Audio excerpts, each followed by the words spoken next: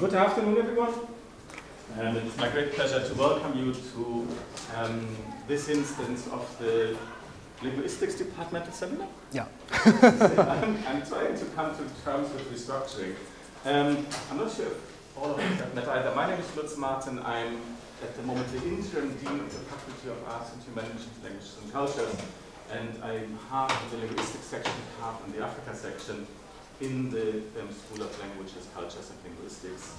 And it's my great pleasure to introduce our speaker this afternoon, who is Daisuke Shinagawa, who is visiting us from Tokyo University of Foreign Studies. He is here as a visiting professor for 6 months till March, I think. Yeah. And he works on African languages, in particular Bantu languages. He is one of the world's leading experts on the Bantu languages spoken around Mount Kilimanjaro in northern Tanzania. Yeah. Weird. Daisuke did his PhD, let me just check that. In 2008 in Nagoya University, and then taught for a couple of years at Chaga University in the north of Japan, and then went to Tokyo University of Foreign Studies 2 years ago to continue the long tradition of studies in African linguistics and Bantu linguistics.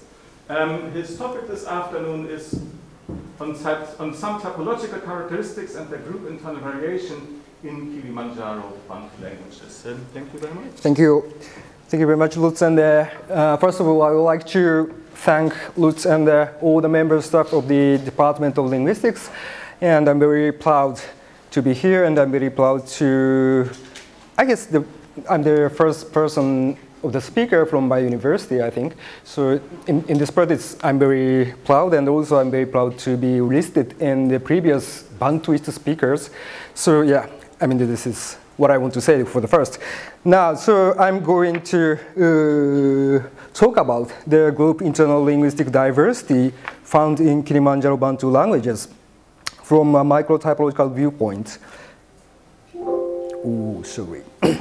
First, I will briefly introduce an overview of Kilimanjaro Bantu languages and micro-parametric approach to Bantu languages. Then, I will show you some characteristic features from 3 major subgroups of Kilimanjaro Bantu languages, namely Rombo, West Kilimanjaro, and Central Kilimanjaro.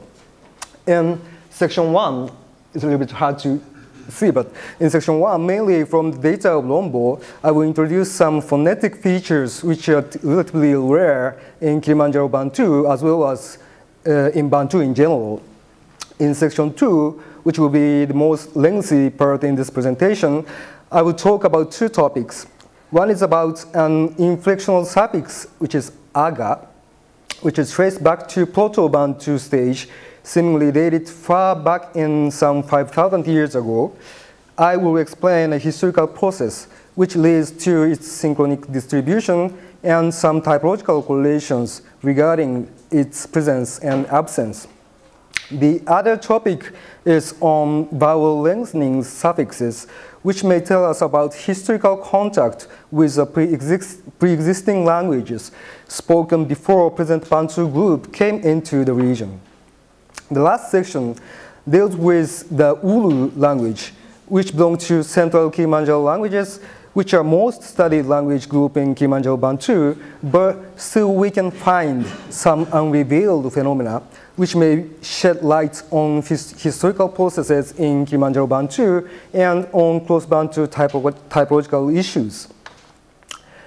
Okay, let's get into the introduction section. Kilimanjaro Bantu languages, which is spoken in this area, and I just mentioned it as KB for short hereafter, a language cluster spoken around Mount Kilimanjaro, which is in border area between northern Tanzania and Kenya. And of course, and this is the Kilimanjaro area, and you can approach from Dar es Salaam. Maybe you'll take, I don't know, more than 10 hours by bus or something. And from Nairobi as well, you can approach there. I think it'll take something like 4 or 5 hours. And And of course, the Bantu languages are affiliated in Benue-Congo branch of Niger-Congo language phylum, and the KB is in its northeastern group.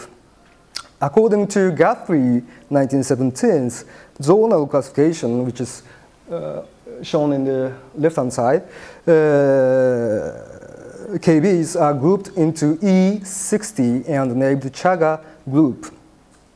Though the unitary name Chaga is a standard ethnonym for the people living in the region, since the publication of Gerard Philippson and Montlahuc's comprehensive introduction, the name of the language group became to be called Kilimanjaro Bantu languages, because some languages of clear linguistic affiliation with this group are also spoken by ethnically non-Chaga people, such as Rua, which is spoken by Meru people living in the slopes of Mount Meru, or Gueno on Pare Mountains, which is highly endangered, and Davida language, which is spoken in Kenyan side. The languages mainly dealt in this presentation is highlighted in yellow, Rua and Uru in central Kilimanjaro, and the Mkuu variation of Rombo. And where is that? Yeah, this is geographical distribution, as Derek Nash, who is a pioneer of linguistic study of Kilimanjaro Bantu languages, along with Gerard Philippson, points out that, and it is shown in the bottom side, the KBs show much wider linguistic variation than one would expect from a unitary name Chaga. But unfortunately, most of the published data of Chaga languages are from very limited languages, or practically from only one language, which is called Vunjo. It is of Central Kilimanjaro language. So in this talk, I will present the data from other languages than Vunjo in order to show you, I hope, at least parts of such linguistic diversity yet to be known widely. Before going to detailed discussion of language-specific data, I would like to show a brief linguistic overview of Kilimanjaro Bantu languages. Though the KV shows a wide linguistic variation, there are two basic characteristics which would apply to all the varieties. One is morphological complexity of verbal constituents, and the other is tonal complexity. Since the former is the main topic of the following discussion, I just show you a short example illustrating part of tonal complexity. Unlike tonal languages of Asia, whose function of tone is mostly lexical like Chinese, the Chinese dialects, that is, the tone shows semantic distinction of words in those languages. It is usual in African languages, including Bantu, that the tone shows grammatical function. Let's see the video clip, which was taken with my teacher of Ulu language.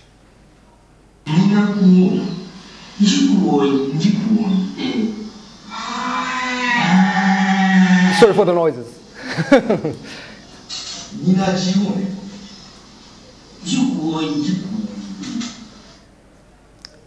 Did you find the difference?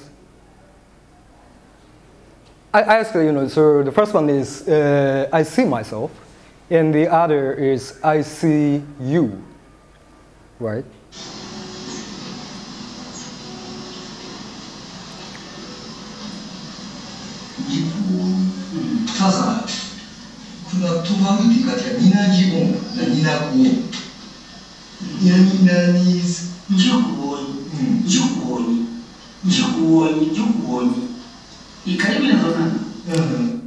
It's like something the same, but he said, well, there is, of course, that difference, and the difference is marked by tone.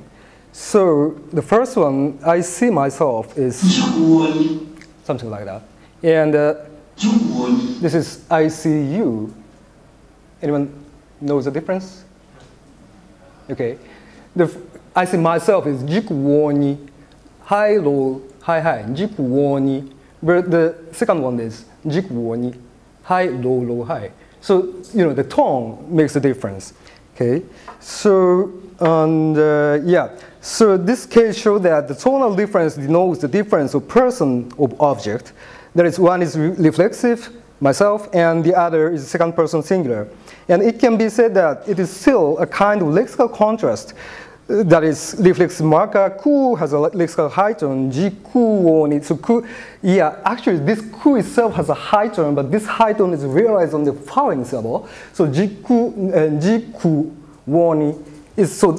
Anyway, so the ku of this, reflexive has a high tone, and the second one doesn't have a high tone. So this is kind of the lexical contrast as well. However, there are many more examples where tone works to denote purely grammatical concepts, such as subcategorization of past tense. So I mean, the far past and near past can be marked by tone solely. Or polarity, I mean, yes or no, or close type marking is also widely marked by some other Chaga Kilimanjaro languages. Okay. So, and also I would like to mention briefly about the, methods of my study. Next, I want to mention the importance of micro-typological approach to Bantu languages. In the sense of general typology, it is the large-scale typology or macro-level typology that contributes to our knowledge of language universals. And one of the outstanding results would be, for example, World Atlas of Language Structure was edited by Hasper Omar Dyer, Gale, and Bernard Comley, but is shown in this slide. As Daniel 2011 claims, there are important areas which are not sufficiently covered by macro typology. In other words, macro typology by definition is not aiming for deeper analysis of structural variation within genetic language groups, which must be equally essential to understand the language diversity and universal processes. In this context, there are two major approaches which aim to cover such fields, namely intra-genetic typology, which can be paraphrased as micro-variation typology, and aerial typology. In SOAS, there is a great project working along this line of trend titled Morphosyntactic Variation in Bantu, Typology, Contact, and Change, led by Lutz Martin. As shown in the project aims, this project has already set up 142 microparameters in order to capture the structural variation within Bantu. And based on the parameters, linguistic data, including those from under-described languages, are collected and integrated in order to investigate the issues, including Bantu internal linguistic diversity and the processes of historical change, including those induced by language contact. My research in Kilimanjaro Bantu languages shares their basic aims with this project. Okay, so let's get into the detailed discussion. The first one is from Rombo. Let's move on to the sections of specific languages. As I said in the introduction, I'm intending to show the data which illustrates internal linguistic diversity found in 3 languages from each major subgroup of Kilimanjaro Bantu. The first one is from Rombo and is about phonetic characteristics. I just briefly present 2 relatively characteristic phenomena. The first one is about this one, interdental lateral approximant, which is something like the. Attested not only in Rombo but in Uru as well. This sound seems the one reported in Ian Madison's paper as labial-lingual, which is typologically rare in the world's languages. Let's listen to the sound. But it's the sound quality is not good. It's not good, but it's something like that. The recording is not clear at all, but in typical pronunciation, the tip of the tongue slightly touches the upper lip, like this, in both Rombo and Uru, and this sound is realized as allophone of L sound, I mean phoneme L, followed by high back vowels. The next one is postnatal trilling. Yes, in Rombo, dental and bilabial voice stops are rather regularly realized as trills. Maybe you can easily pronounce the sound. Trill. And yeah, so let's listen to the sound. Please listen carefully. You know, the words marked in red. So the second line, vean, ra, and the second one, akampa. Akaisapa wakoleni maashilewa, akawia seandu wala kwanza, akakolia na vean ra iwikia klalo mesenkiliwe, akamba. Siangenda andu wala kwanza ili mbite tolia, wame ginde lolia, wame wikia klalo, ili kile buruburu ngiwe, wakatishu machaebe mfumasana na sha ibe mwili sana. Did you listen to the sound? This is the first one is a little bit weak, vean ra, but the second one is rather clear, akan pra, is something like that. So yes, this sound is also reported in another Bantu language, which is called Basa, but this language is spoken in Cameroon, and there's seemingly no direct relation to Kilimanjaro Bantu. And Basa has only bilabial trills, while Rombo has bilabial and alveolar. So this is also the somewhat rare characteristic of the phonetic level. Yes, and within Kilimanjaro Bantu, this phenomenon is only found in Rombo, and no other varieties have this kind of the sound. Okay. So this is the first part. And the second part is the data from Rua, which is from West Kilimanjaro. And this may be a little bit lengthy, but yes, let's move on. Let's get on to the section 2. Here I will talk about morphosyntactic phenomena limitedly found in West Kilimanjaro, mainly mentioning the Rua language. The first topic is about a vowel inflectional suffix, which is from aga, but in this language it's realized as a, which is reconstructed in Proto-Bantu as aga, and its function is said to be various imperfective, typically habitual. Shown on this slide is one of the parameters set up by morphosyntactic variation in Bantu project, and it is about future tense marking. It says future time reference. How is future time reference formally divided?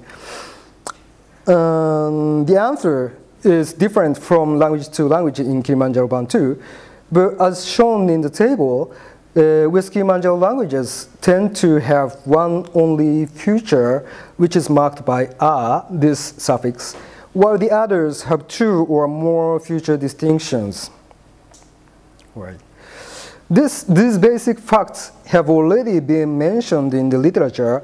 For example, in NARS 2003 points out that systematic difference of future category between Central Kilimanjaro and Rombo versus West Kilimanjaro. I mean, the Central Kilimanjaro and Rombo has two clear different futures, while Western Kilimanjaro only have one single future. While Philippson and Montlahuc describes A as a kind of isogloss which divides WK and the rest. That means Western Kilimanjaro only have this A suffix and the others doesn't have. The question here is whether there is a logical correlation between presence or absence of the suffix A and the number of subcategory of future. And my tentative answer is, I think it's possible. I mean, there must be a kind of logical relation. The key is simple. A is an element which is affixed in the final vowel slot. I mean, for example, in the first one, ulumanya, it is the first is a kind of focus marker, and lu is subject marker, and man is a stem. And the following it is a. This is a suffix. But this suffix can be divided further into two parts, a plus a. First a is which we call final vowel, but it's not good. name, but it's a kind of the inflectional suffix. And the second R is what we call post-final. So there are two elements. I mean, I wrote it R as a single unit, but this can be divided in two parts, R plus R. And yes, where is that? Yeah, and R is an element which is affixed in the final vowel slot. So that means that R is now, the R itself is slotted in the final vowel slot or inflectional suffix slot. And the slot is strictly closed for limited number of inflectional suffixes, such as default indicative R, subjunctive E, and perfect past marker ile, and so on. And all of which are dated back to Proto-Bantu stage. This means that there is little possibility to introduce a newly grammaticalized morpheme in the position. So the position, the final position is closed. So there's little possibility to get into new grammaticalized morphemes. While in languages without R, the future tense is marked in prefix slot. For example, example 4, luechi kappa. In this sentence, echi marks the future, and the right-hand sound, lue kappa. In this sentence, e, the prefix, just before the stem, e, marks the future. Yes. Whereas the latter open, the tense aspect marker slot, which is the second from the subject marker slot, was rather open for newly grammaticalized elements. This means that those languages have structural advantage to introduce newly grammaticalized tense markers. Hence, though it is needed to be verified by descriptive data from other languages, we would tentatively hypothesize that the correlation between the presence or absence of R in one hand and the number of subcategory of future on the other hand. Right, it's a little bit complicated, I think. But do you have any, up to here, if you have any question, or can I go ahead? Yeah. Okay, so I will go into more complicated place.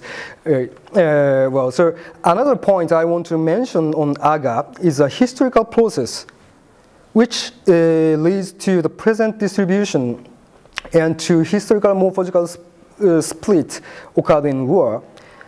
The first question, that is why AGA is limitedly found in West Kilimanjaro, is rather simple. As mentioned in McHugh on Vunjo, next one, and in Nurse and Philippson 77 on Old Moshi, both of which are CK, Central Kilimanjaro languages, it can be seen that those languages have lost the vowel length contrast in their phonological system. Hence, the long vowel R cannot be realized as it is. The same thing is applied in Rombo, where the vowel length contrasts are neutralized in preposal position as illustrated in 7. So, for example, in the first one is fi noa, which means strip off, imperative form. But morphologically, this is fi nu plus R. But the surface realization is not fi nua, it's fi noa. So, the length is neutralized. But as clearly seen in 7b, if you put another element sentence finally, this u-a part or the stem final vowel can be pronounced. Finueni, not finueni. So this is, the kind of the neutralization of vowel length in terms of the position. Okay. So, but while in Rombo, while in Lua and other West Kilimanjaro languages, the vowel length contrast is kept in phonological system, as shown in this slide. Hence, the suffix R can be realized. So, the lacking of vowel length contrast can be at least one of direct factors of Aga's disappearance in central Kilimanjaro and Rombo. Then the next process is about the systems of languages with R. Philippson and Montlahuc make a general comment on R, which is read as R is a single morpheme and its function is to denote habitual and future, as is written in the upper side. But at least the fact in Roi is different in that R of future and R of habitual is clearly distinguished by tone. We can confirm like this. This is a future tense. Iwekubana iriso na is the final part of the vowel is, falling tone. But habitual, the tone is flat in the word final position. Very subtle difference, but iwekubana iriso is a future, but habitual iwekubana iriso, it's a much more clearer if you see the difference of the following noun. I mean the initial syllable of the following noun. Iwekubana, the first syllable is low, but the habitual sentence iwekubana iriso, the initial syllable of the noun is realized as a high tone. Yes, and where is that? There. Yeah. On the other hand, Yukawa, but so Philippson and Montlahuc explains that this, they are not aware of. At least at language they are working on doesn't have the difference, and. Also, on the other hand, Yukawa, 1989, claims on R of Mashami, which is also Western Kilimanjaro language, that there are two distinct R's, which is the same situation as in Roi, and they may have different origin. He said, if the ending R has originated in Aga, the form dealt with here, which is present habitual, is semantically the true descendant of the form which had Aga as the ending, because Aga in Proto-Bantu stage has a kind of the habitual meaning. The author is not sure how the forms in 221, 223, the future, have come to have the meaning stated here.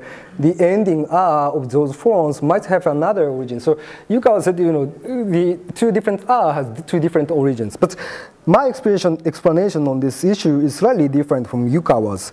The origin of two different R is still Aga of Proto-Bantu, but it must have split in a certain point in history. Let me briefly explain. Yes.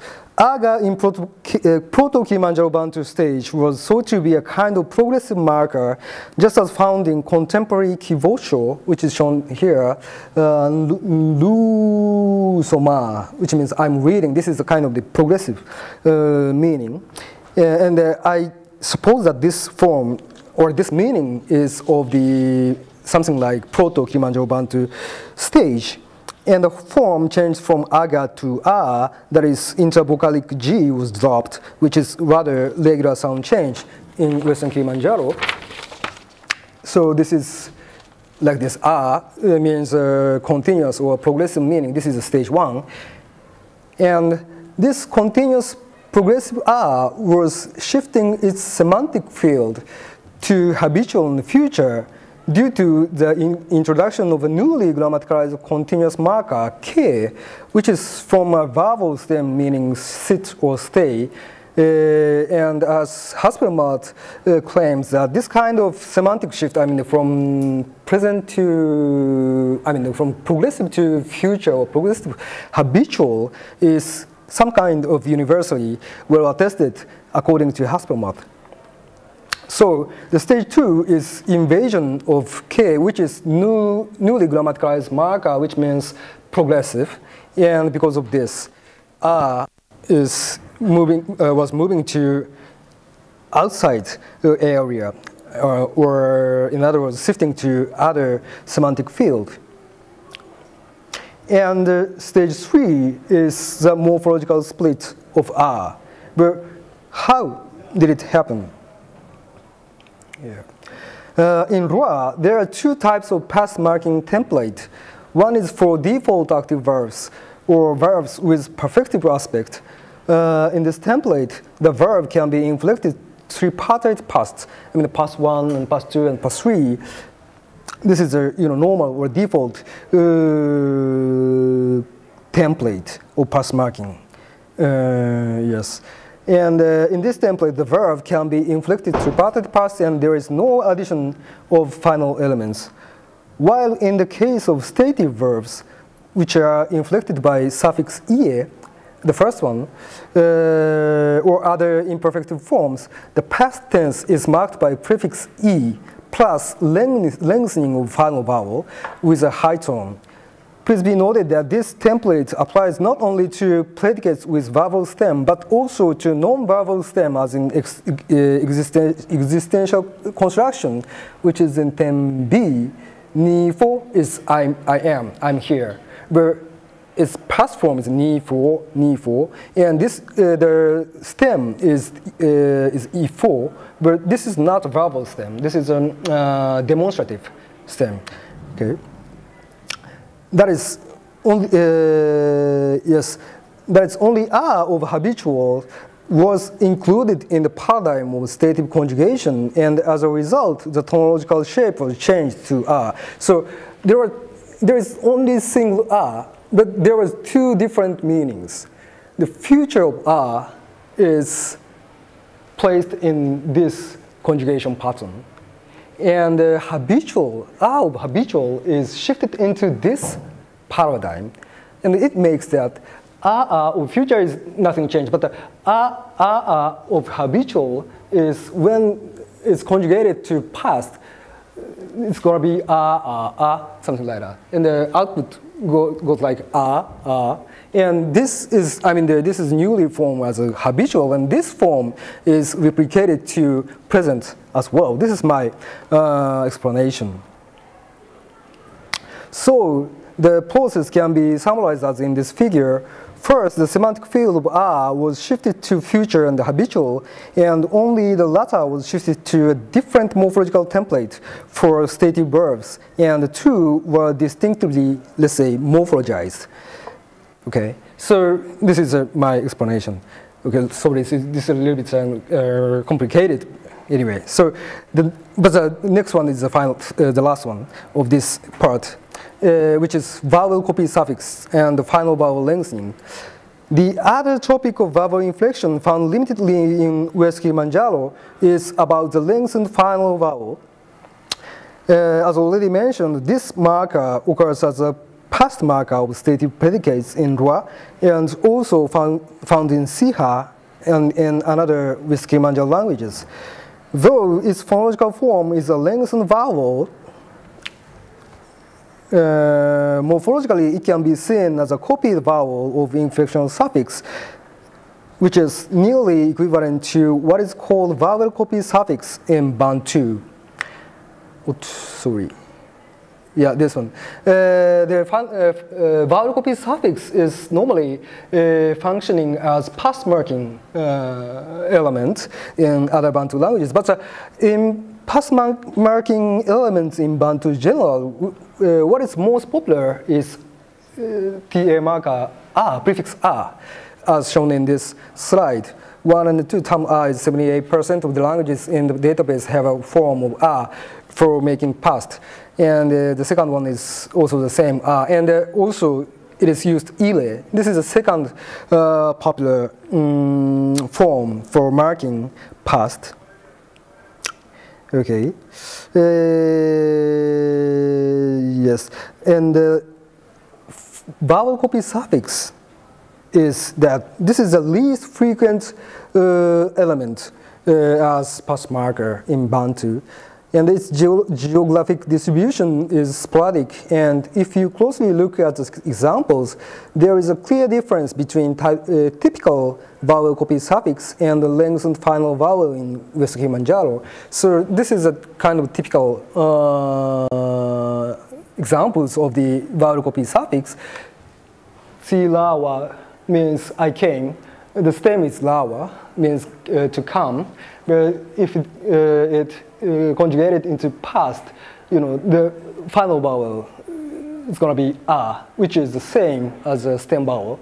And the second one is a and he or she went or has gone. The final vowel is the same one as a stem vowel. This is a typical copy vowel suffix. And this is also found in Herero, for example. And but this is also the same way. I mean, the tuahonga. Is it right? Is it right? Tuahonga is we taught. And but the tuahongo, it is the imperfective past or something. And this is also the same thing. I mean, the final o is copied vowel of the stem. Okay. Yeah. So that means that these are different from the case in West Kilimanjaro in that the target of vowel lengthening is final vowel and the lengthened vowel is placed in post-final position. However, the last example from Bila, which is so-called the Forest Bantu language, shows exactly the same structure as those found in West Kilimanjaro. So this is a relatively, I mean, almost the same structure as Rua's structure. So, the final vowel lengthening happens in the, word final position. So the lengthened vowel is final vowel itself. So, and I mean, in other words, the copied vowel is in the post-final slot. Yes. So when it comes to Bila, so this is basically the same construction of West Kilimanjaro, especially Rua. And when it comes to Bila, this language is spoken not only by Bantu people of the Bila area, but also by so-called pygmy people living in the Congo forest. This is a list of the languages spoken by pygmy people, and one of which is Mbuti Sua, and also this is Mbuti Sua people are speaking Bila language. Yes, and this means that yeah, so that means that pygmy people are speaking this Bila language, and this means that the pygmy people lost their original language and shift to use the language of their neighboring people, Bila. And at least to me, it's a little bit interesting.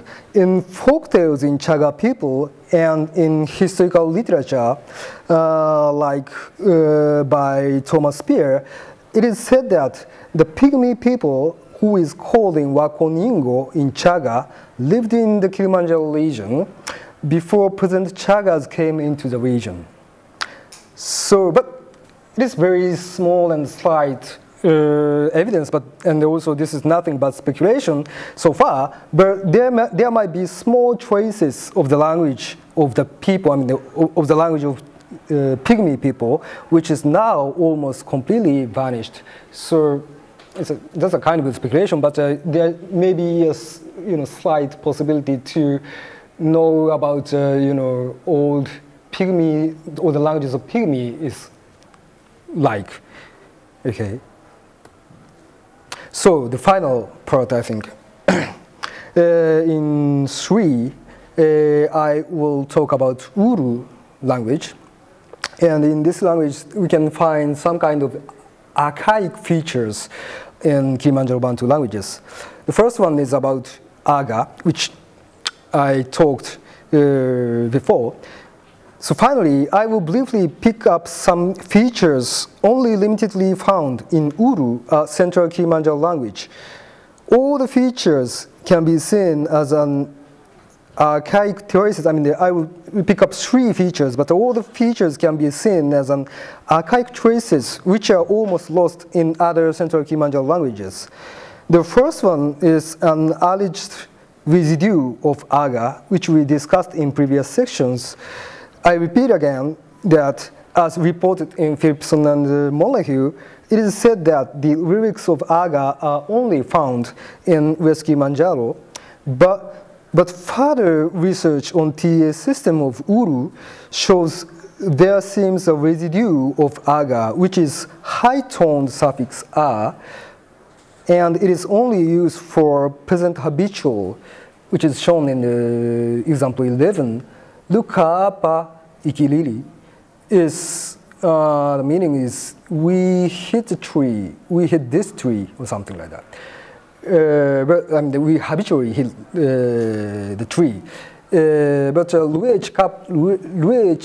luechikapa is the past form. So past habitual doesn't have a kind of the high-toned a, and actually echi part shows the past habitual. But in present habitual, this is a, the final a shows a kind of habitual, and this may be residue of habitual a, which is not reported yet.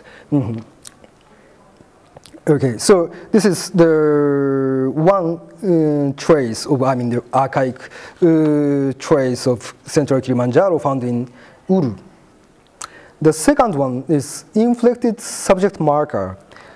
The next phenomena is what seems to be an inflection of subject marker, which is verbal prefix, that is bound morpheme. In 12a, copula is nimremi. It's a very typical copula sentence. Someone is a farmer or something.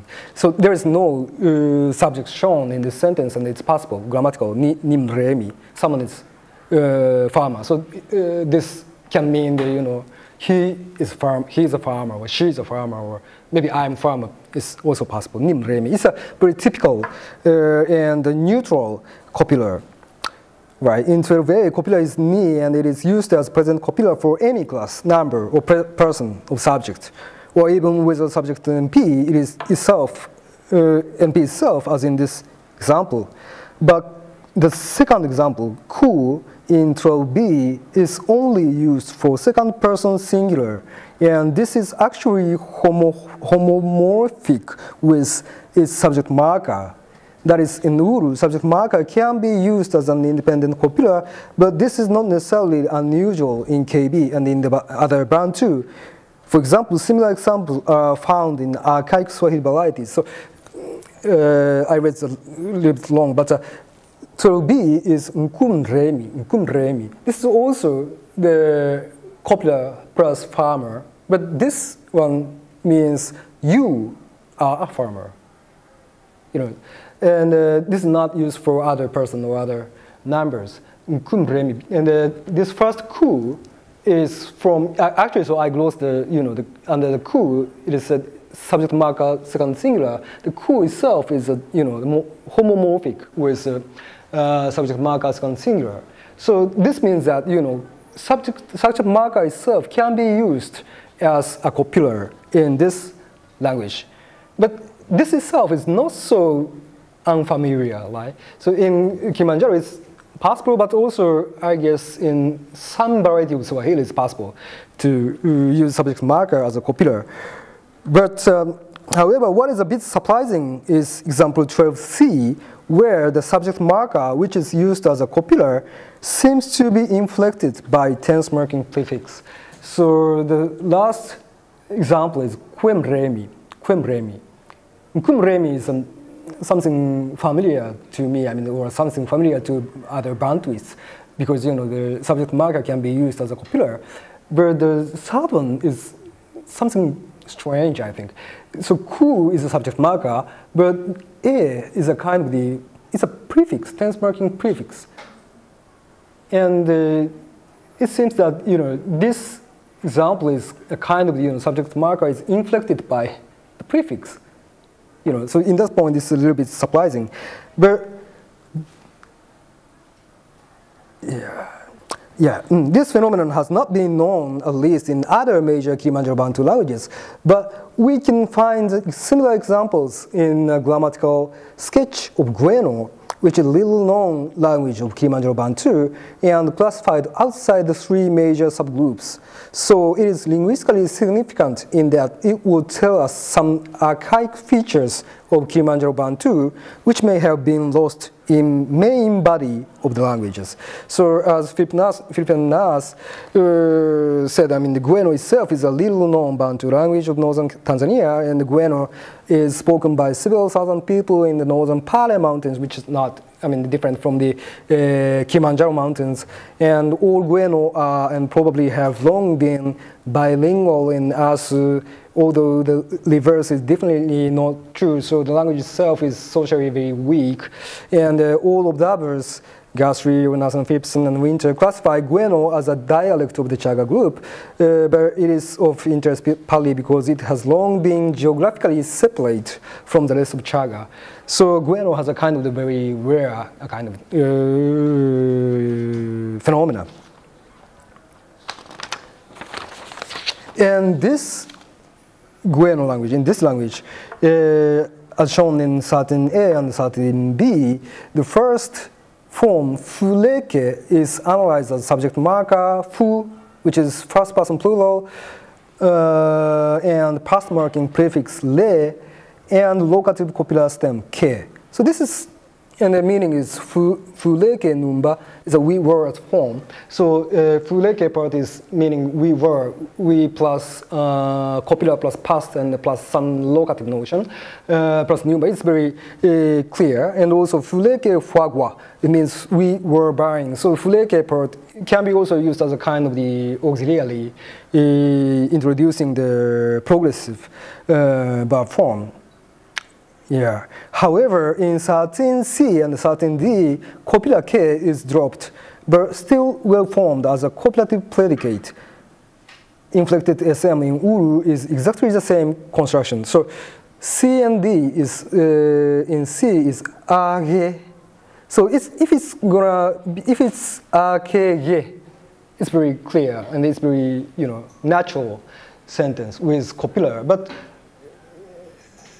it's okay. In C, the K is omitted, and still it is well formed. So this is a kind of what I said, inflected SM in Uru. I think this is basically the same construction.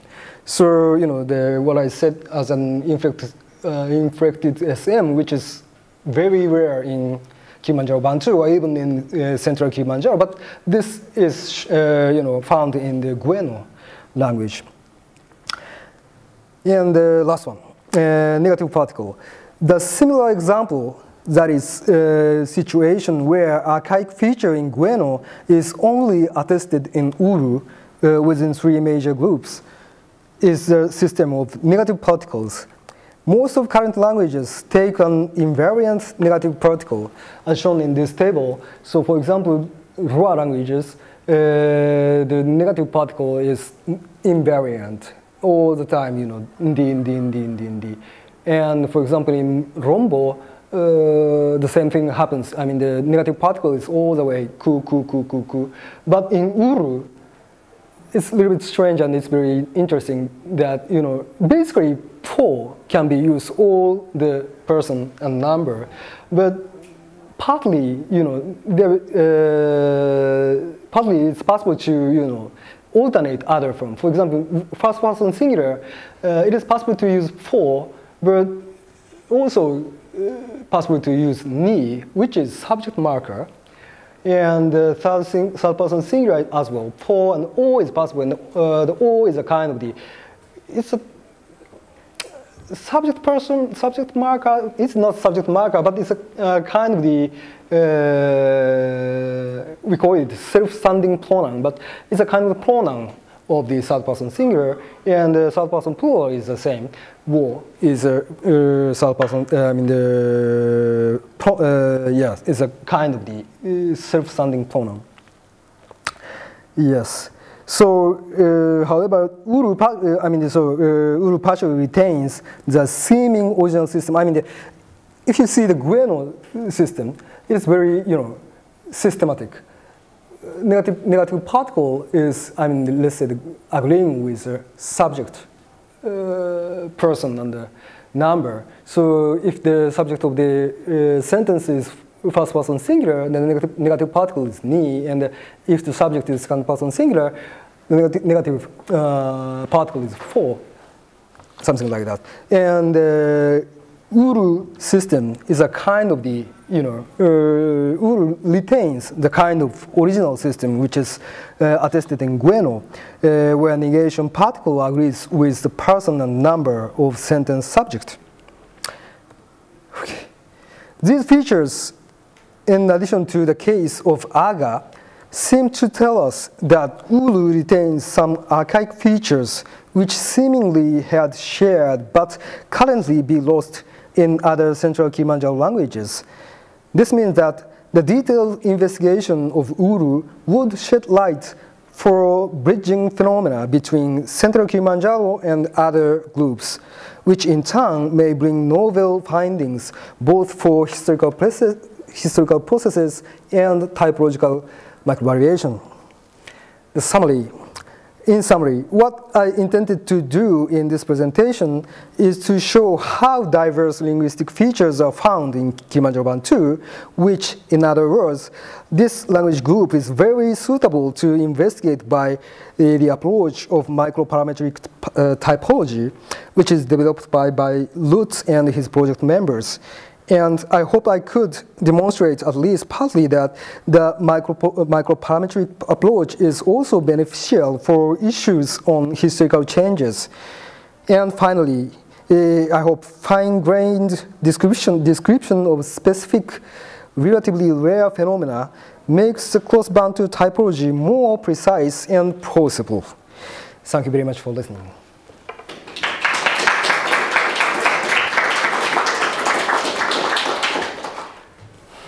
Very much indeed for this rich talk. There's time for questions and comments. Anybody wants to say something?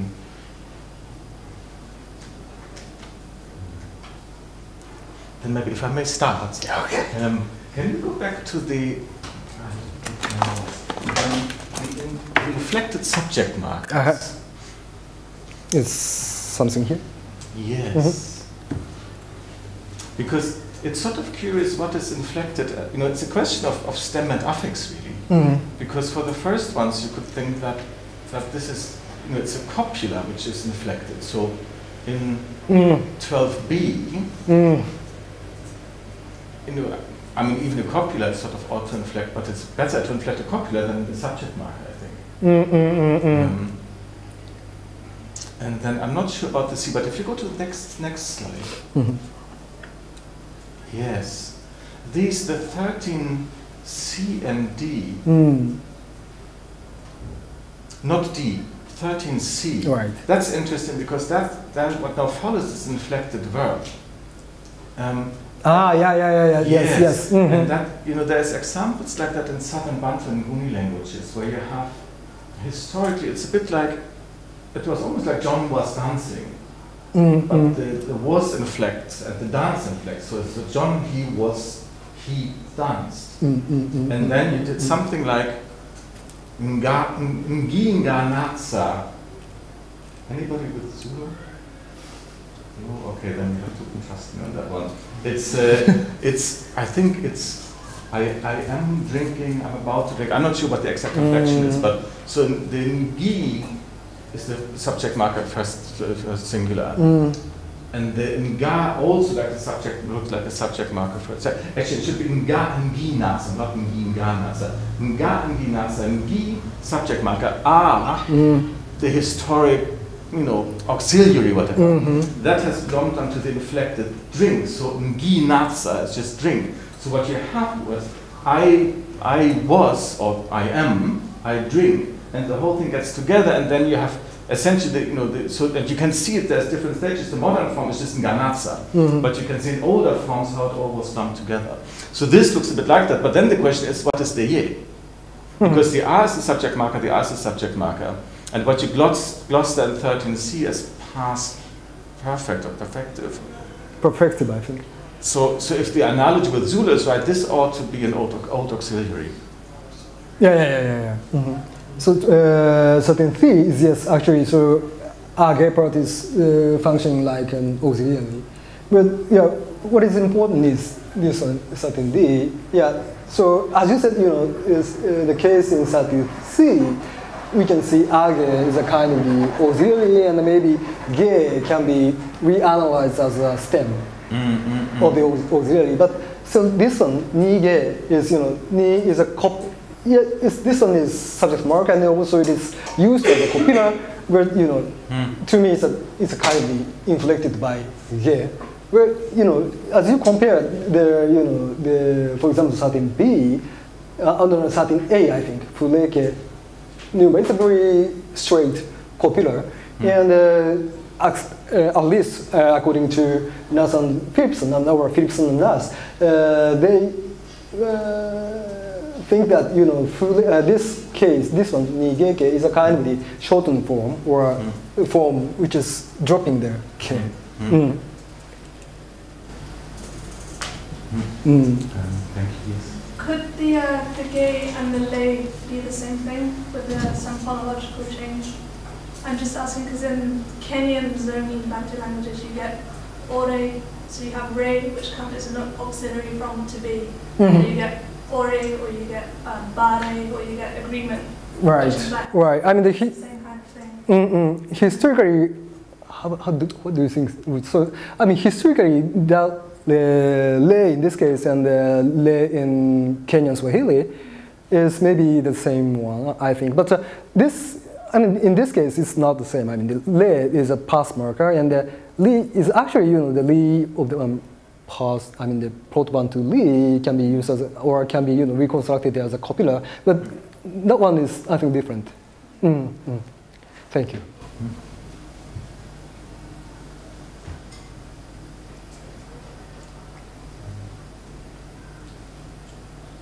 How many of you are master students?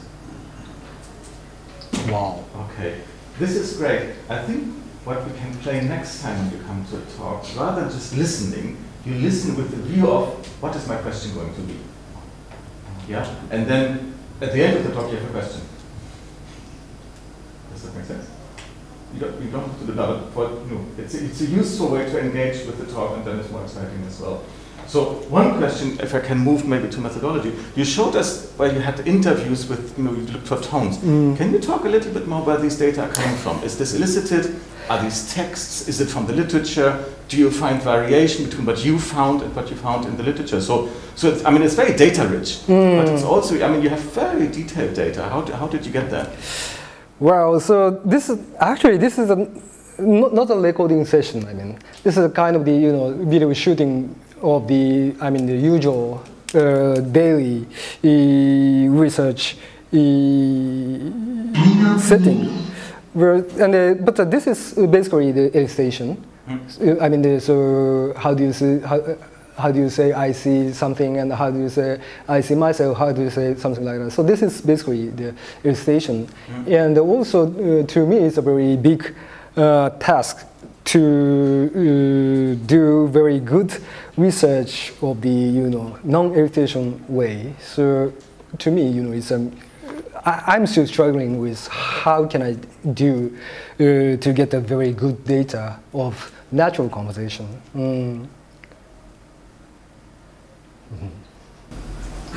Yes, Shinagawa, thank you very much. Somewhat related to that, there was an example you gave with Finua. I don't remember what it means, Finua, which is transformed to Finwe. Yeah. Describe it as neutralization. Yeah. And how does that distinct from simply breaking titles by inserting a light? This one. Yeah.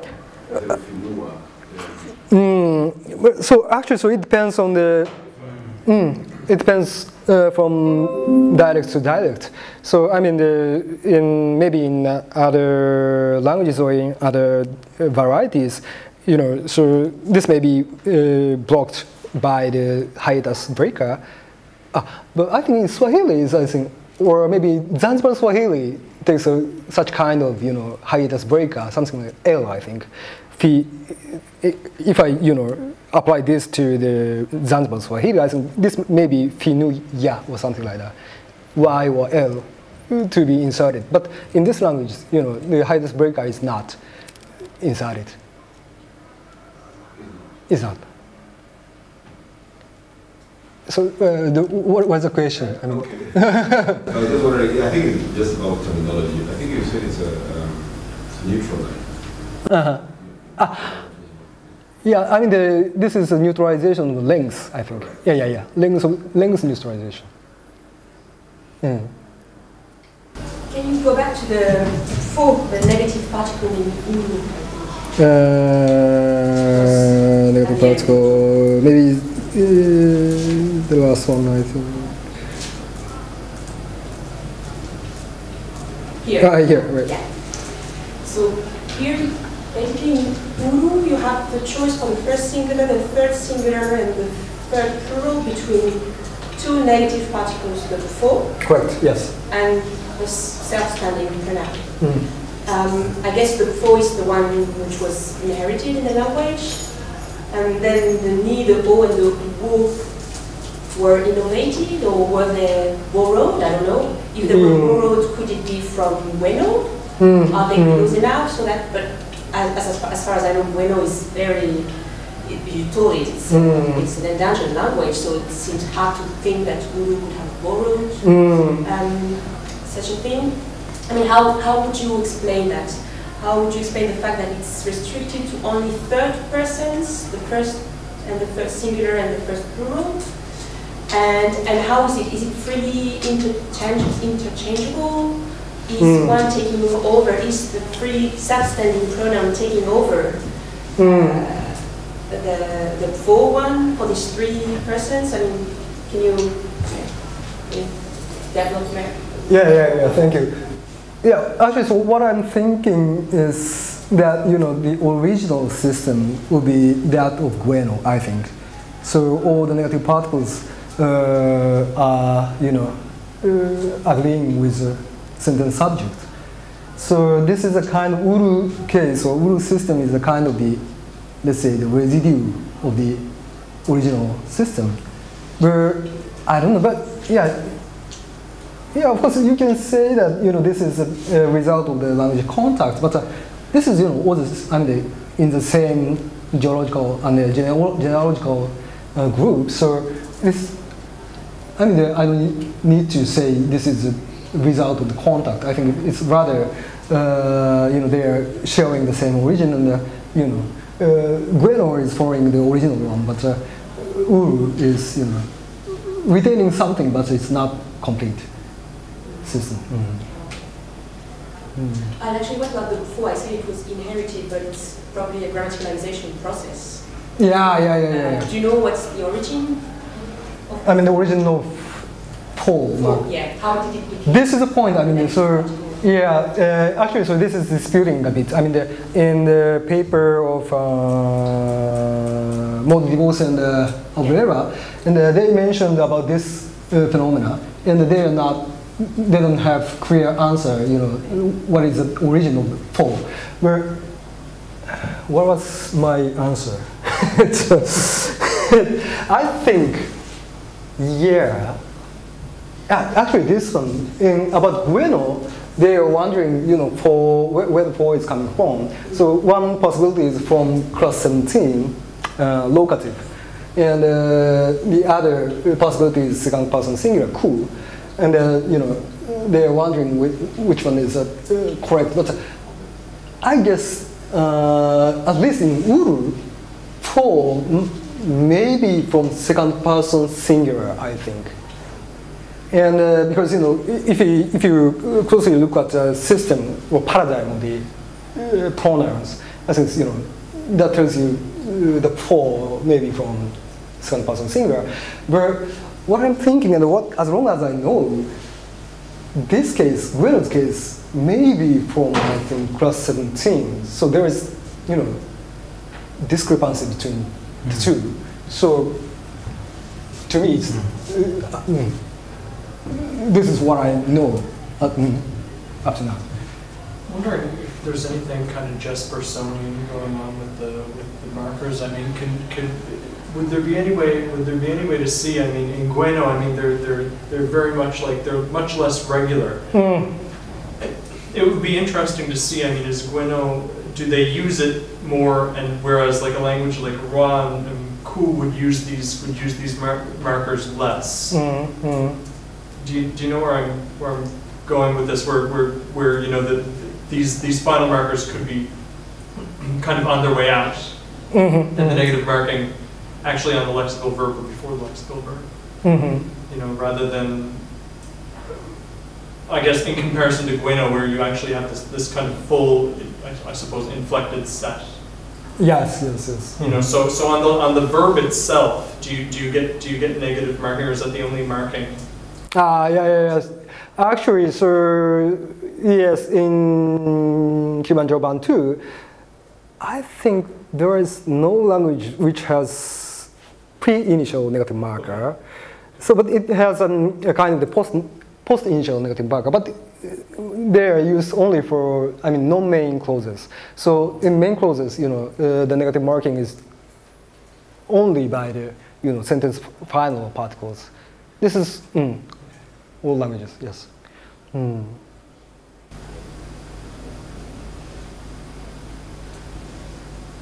know, it seems to me that the locative is a much more plausible one. So, I mean, second person singular is a grammaticalized form for negation. I don't think I've come across it. Whereas with the location one, that's it, like the French, with the, you know, I mean, it's step, but there's a sort of, you know, locatives. Yeah, there's a space element in. So I think that, you know, to me that seems more plausible. Very